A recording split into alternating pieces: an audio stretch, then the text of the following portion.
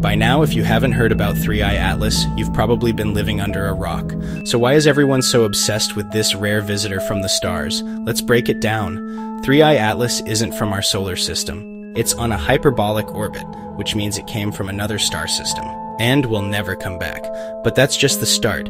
It's releasing massive amounts of carbon dioxide, far more than water vapor, the opposite of what normal comets do. Even its tail sometimes points toward the sun, which shouldn't happen under normal solar radiation pressure. And its chemical signature is unlike anything seen in local comets, suggesting it may have formed billions of years ago around a completely different kind of star. Then, we have Harvard astronomer Avi Loeb, who's floated a bold idea. What if 3I Atlas isn't natural at all, but a fragment of an alien spacecraft or probe? It's a controversial theory, but it keeps scientists watching closely. Whatever it is, comet, relic, or something else entirely, 3I Atlas proves the universe still has secrets to uncover.